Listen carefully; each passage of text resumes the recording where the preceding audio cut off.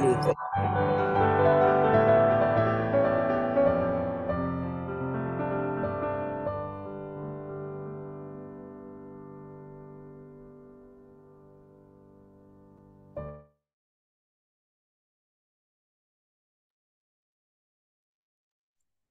Good evening, everybody.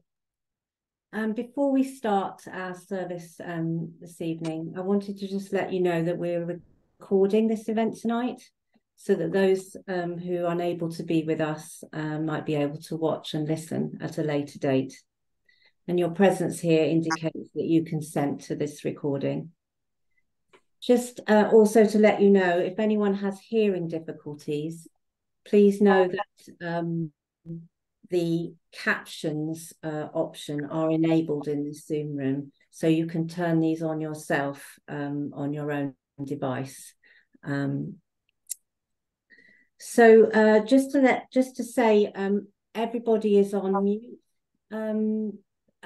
We've put everybody on mute, and we would ask you to stay on mute, please, for the whole of the service, because there's over 200 people here tonight, so there'll be a lot of background noise if anyone unmutes. So please could you stay on mute.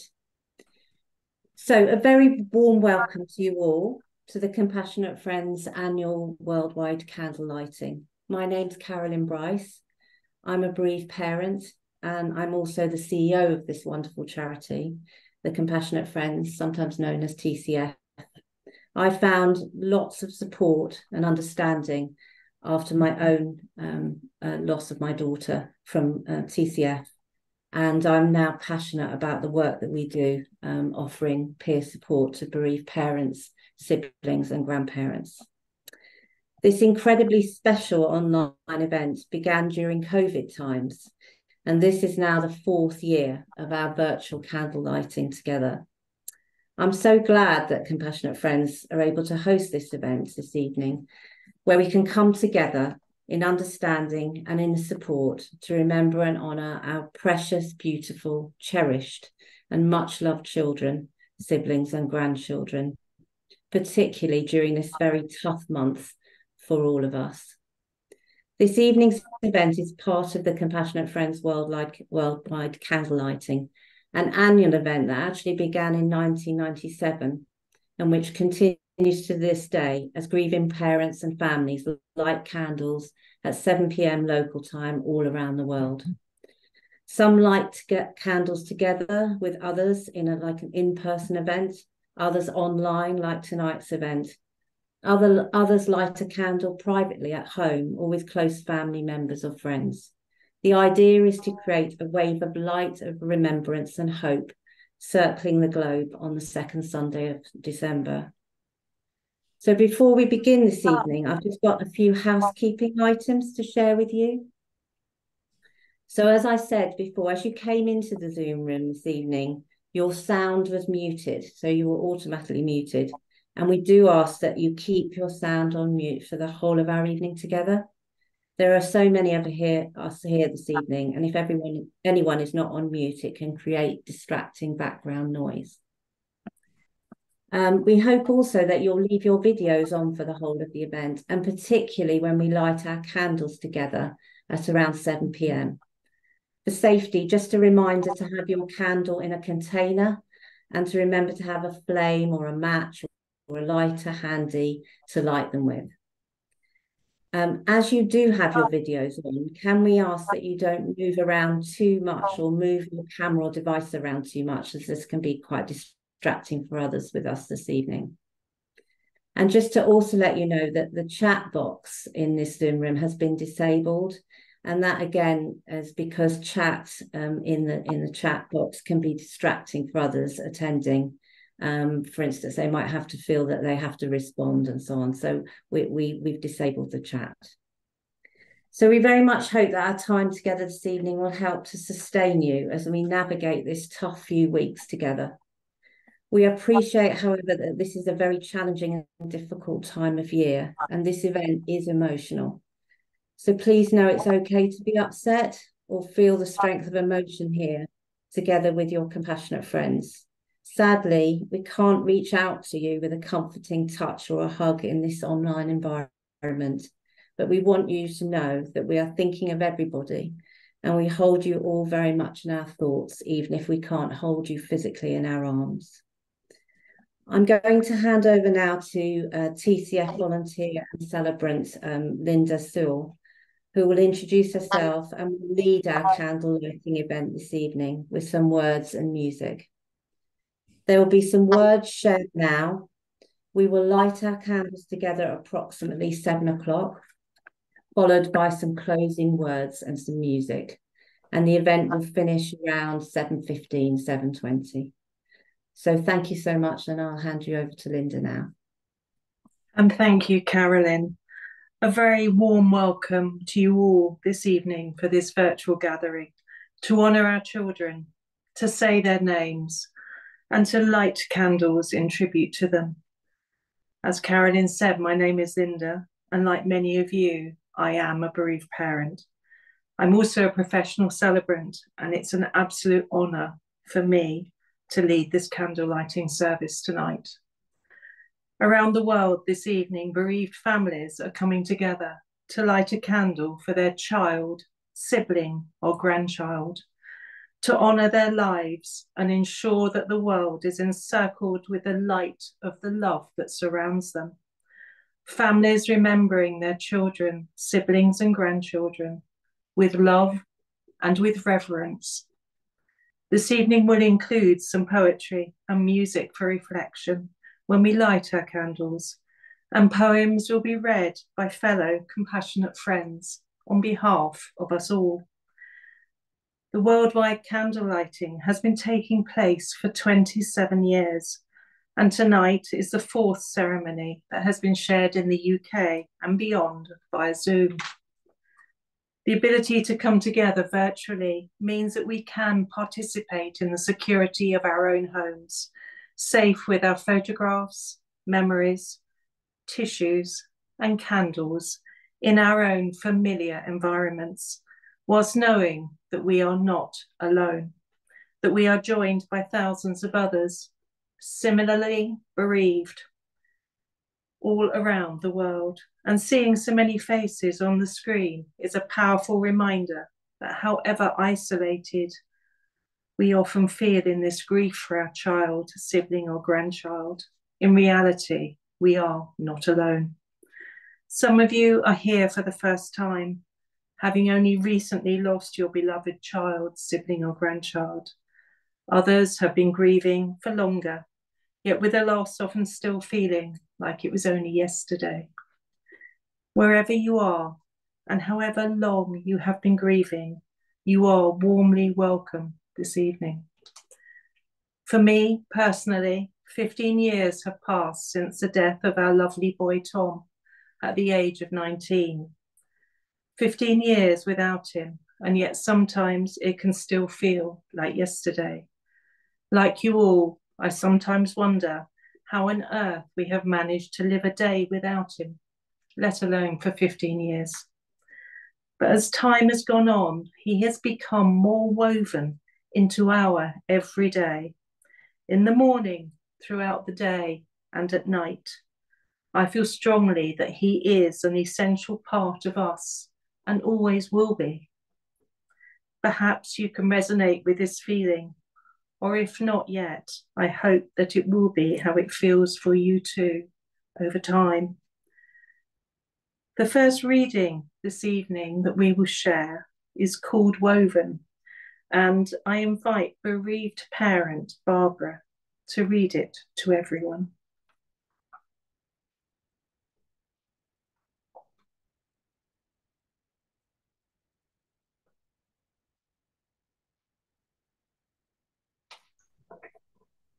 Remember to come off mute, Barbara. Right, sorry. This is a poem called Woven by Becky Helmsley. You're sewn into my habits like the way I make my tea. You're stitched within my waking hours, threaded through my dreams. The fibres of you run through words and phrases that I say, and all my memories of you embroider every day. the jokes you told embellish days that otherwise are bare. And all your little quirks make up my life of patchwork squares. It's you that knitted colour, that tied knots and bonds so strong, that your beauty and your essence still remain now you're gone. See, we are like a tapestry, all stitched and woven tight. And I know you're always with me in the fabric of my life. So when I start to feel things tangled up inside my heart, I stop and realise love is an enduring work of art. Thank you. Thank you, Barbara, for sharing those lovely words. For me, personally, having the support of the Compassionate Friends has been a huge part of the 15-year journey. In the early days, going to meetings and being with others who understood my pain was immensely comforting, and it still is. I hope you too feel the benefit of that support. In time, over those long 15 years, I have forged friendships, beginnings I never thought possible, that have been rich and rewarding, and yet were born through the shared sorrow of child loss. Friends that I am so very grateful to have in my life, even though we all acknowledge our wish that our children were still here and we had never met. The Compassionate Friends offers such a wealth of support to help us all get through our days after losing a child, sibling, or grandchild. The literature is so thoughtful and filled with empathy because the writers are similarly bereaved. The in-person and online support group meetings offer such important peer support for the same reasons and are enhanced by the peer-led training offered to all facilitators. Our helpline and private Facebook groups are literally a lifeline for so many. And the retreats bring comfort on so many different levels, and our walks enable bereaved individuals to walk and talk together safely in nature. When I reflect on how TCF can and has helped so many of us, I am in awe of the humanity and generosity of the bereaved, how we can all help each other, and in doing so, help ourselves. We can hold out the light of hope in someone else's darkness. On behalf of us all, thank you, TCF, to all the wonderful supporters, volunteers and staff from the bottom of my heart and yours. The next reading this evening is for all of you, and I invite Becky, bereaved sibling, to read it. The Unbroken by Roshani Ray. There is a brokenness out of which comes the unbroken, a shatteredness out of which blooms the unshatterable. There is a sorrow beyond all grief which leads to joy, and a fragility out of whose depths emerges strength. There is a hollow space, too vast for words, through which we pass with each loss, out of whose darkness we are sanctified into being. There is a cry deeper than all sound, whose serrated edges cut the heart as we break open to the place inside, which is unbreakable and whole, while learning to sing. Thank you, Becky. It may sound strange within that poetry to talk of joy after sorrow, yet it is possible for the two to coexist, often walking hand in hand.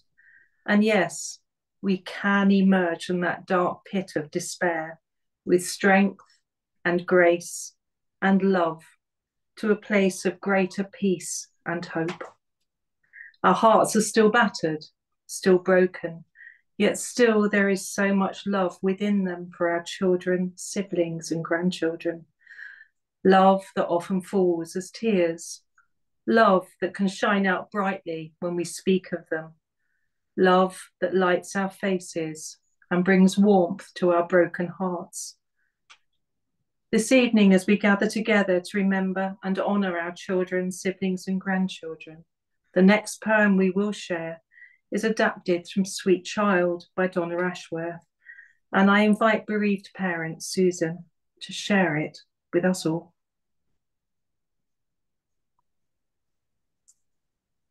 Sweet Child by Donna Ashworth. When a light is as bright as the light you shone, there's no such thing as truly gone. When a smile is as precious as the one you wore, you nestle in our hearts forevermore. When one so loved is taken too soon, the love that is left can outshine the moon. So much love with no place to be truly at peace, so we love you more, bittersweet release. Sweet child, you were here for so little time, but the love that you left grows ever wide. Thank you, Susan, for sharing those words. In truth, the loss of a child not only leaves a gaping hole in the fabric of our world, but the loss reverberates across generations and echoes through time.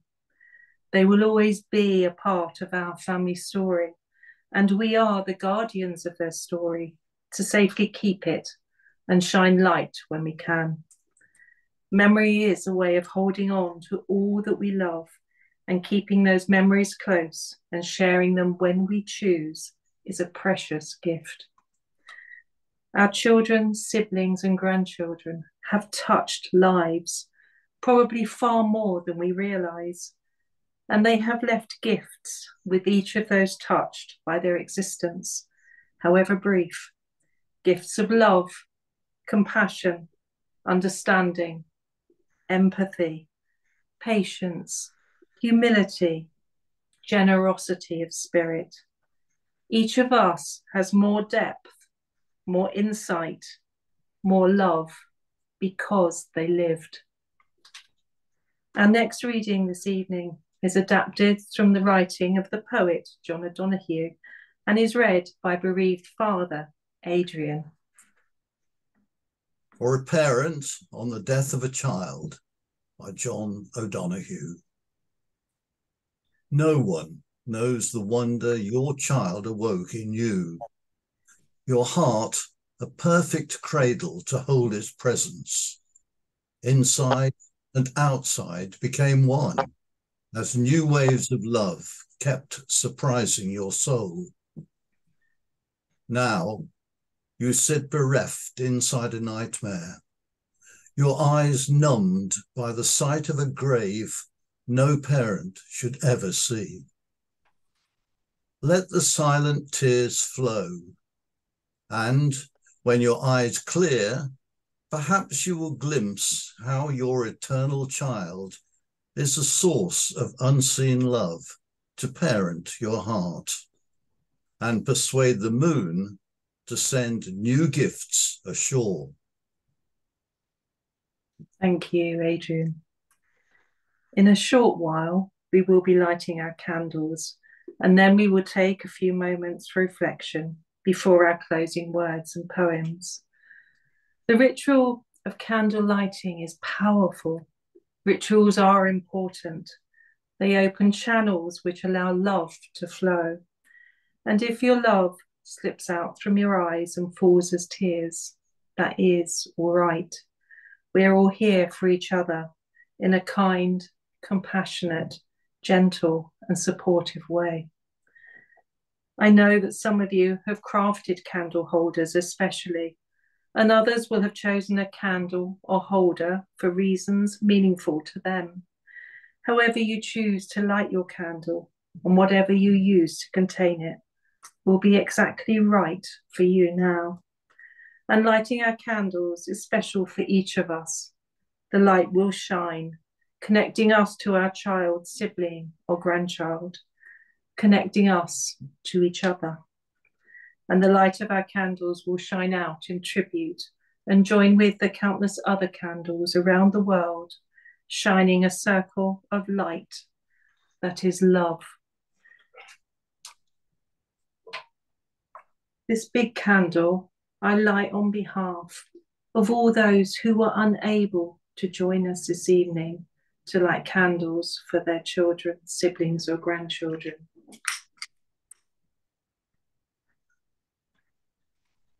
And I invite each of you now to light your own individual candles with us, and we'll take a few moments to reflect.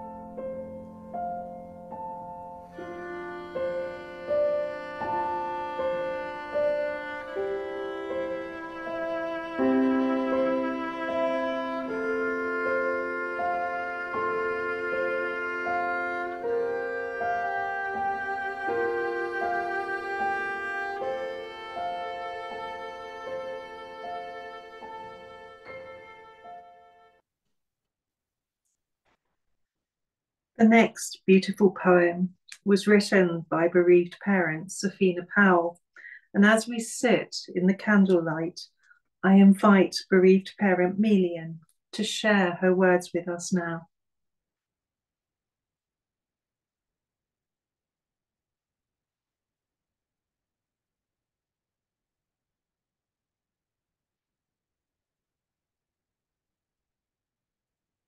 Remember to come off mute, Melian.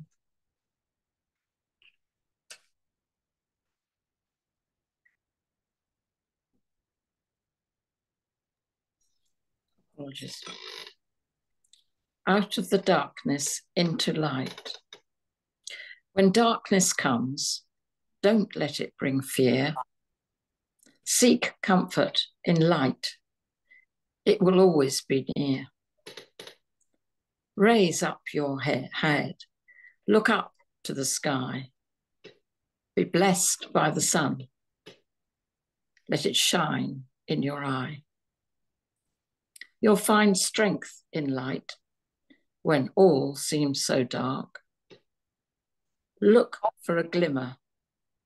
There will be a spark. The flickering flame of a candle so bright can radiate hope and solace through light. Thank you, Median, for sharing Athena's beautiful words. This evening, we have honoured our dearly loved ones in candle lighting, each candle lit for someone so precious, so unique, so loved and cherished that their light shines out for all to see and blends with our own. Yet within the candlelight, whilst honouring them, we are also mourning our children, siblings and grandchildren. My dear friend and fellow bereaved parent, Andrea, speaks of and has written about the morning light. In a recent blog post, she explained that the morning light is a gentle glow that grows stronger with the passage of time, that it is gentle and comforting, a safe place to displace dark thoughts, and being in the morning light gives a place to engage mind and heart in contemplation and remembrance. It can be a place where your life starts to grow around the loss you live with, and joy can begin to shine. However unlikely that might feel just now, it is possible. Please hold on to that light, because it is the light of love. Our connection with our child, sibling or grandchild is always there. We are connected by the bonds of love forever. It is love that keeps us going. It is love that underpins everything, and our children are woven into everything we do, every step we take. The next poem is called Mountain Climbing, and bereaved father Hugh is going to share it with us now. Mountain Climbing by Becky Hemsley. Grief is one of the biggest mountains you'll ever have to climb. Not least because it's the one you absolutely won't want to. And people may talk of getting over it, but the truth is, I don't think we ever do. And that's not to say that we don't end up on the other side of the mountain. I'm not saying that we are stuck in one place forever. But rather than getting over it, perhaps we find a cave we can walk through, which brings us out the other side. It may be dark and dim and difficult, but we make it through the light. Perhaps we find a path around the mountains that leads us to the other side. It may take a long time and be precarious, but we make it round.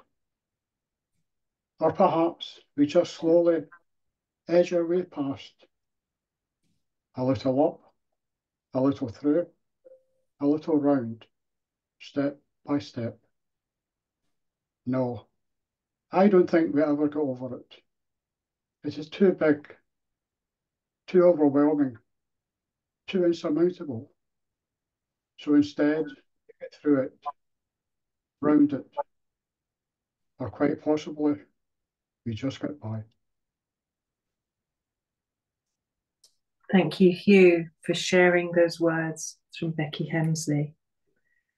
And it is, of course, the love of our children, siblings and grandchildren that keeps us connected, that keeps us going, that helps us get by, and shines the light of hope to hold on to forever. Love endures. Love is eternal. We end this candle lighting ceremony with these words, adapted from those written by grieving mums Carol and Caroline. With each new day, may you find people who will hear your child's name, hear their story. With each new day, may you find places where you can speak your child's name, tell their story. Their story is your story. Their journey is your journey. The two entwined. May you go now in love. May you go now in light. May you go now in hope. May you go now in peace. Thank you for being here with us this evening and for joining in this ceremony of remembrance, love, and candlelight. And as we sit in the light of our candles, I send my love and compassion to each of you. So I will say goodbye now and pass you back over to Carolyn. Thank you. Thank you so much, Linda, and our wonderful volunteer readers, Barbara, Becky, Susan, Adrian, Melian, and Hugh. That really was a beautiful and poignant selection of words and music, remembering our precious children, brothers and sisters, and grandchildren. If you would like to share a photo of your candle with your family, your friends, and please do. And maybe you would like to share on social media, and we would welcome that if you would like to share with others. Please also remember that our Lights of Love tree is available on our website. The web address will be on a slide, which we will share with you in a moment. So please, if you haven't already, do go to the link and add your light of love for your son or daughter, sibling or grandchild.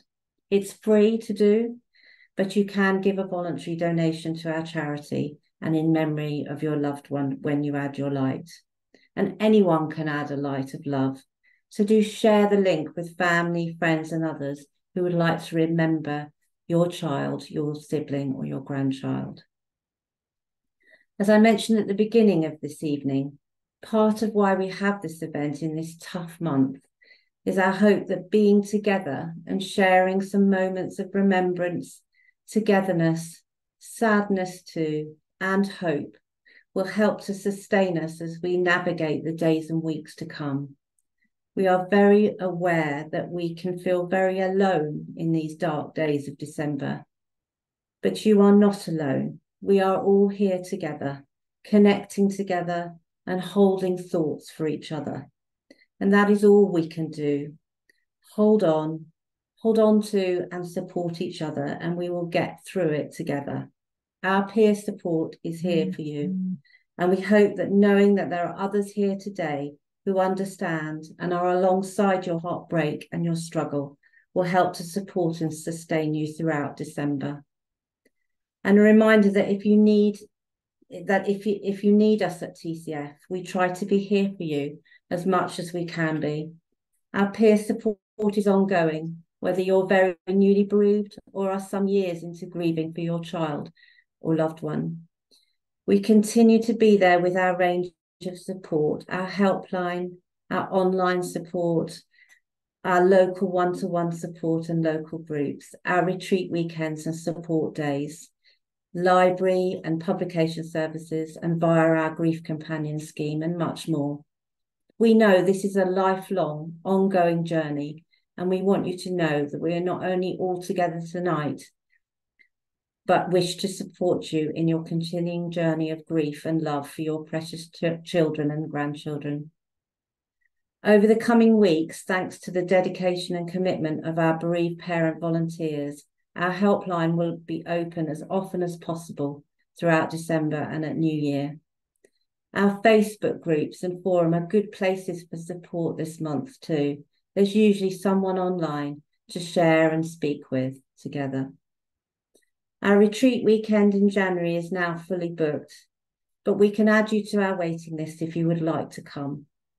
And if you are more than 6 months bereaved, this can be a wonderful weekend where you can be with other bereaved parents and siblings and take part in discussion groups, workshops and talks, or simply be with your compassionate friends in an understanding environment. A similar weekend will be held in Stirling in Scotland in May of next year. And we have our retreat coming up for parents in the early years of your loss, so under around 3 or 4 years. It's in March and it's in a venue near Bath, and we will start to take bookings for this very shortly from our website. And we do try to offer financial support to enable anyone to attend, our retreats and support days, whatever your financial circumstances. So please do get in touch with us to find out more. But we can't do all this without your help. These are really quite challenging times for charities. And, if you are thinking of fundraising or donating at this time of year, we would welcome your support, as that it is tough at the moment in accessing funds for charities like ourselves. So for now, we hope that perhaps the memories of Christmases past and winter holidays past that you shared with your child, your sibling or grandchild will in some small way sustain you over the next difficult period. But we truly hope that in the coming weeks are gentle on you all, and all of us Compassionate Friends send you our sincere warm wishes for a peaceful winter holiday season. Our time together this evening has come to an end. So please just take a moment and then leave our Zoom room in your own time over the next few minutes. Thank you so much for being with us tonight, and we do wish you a peaceful rest of your evening. Good night.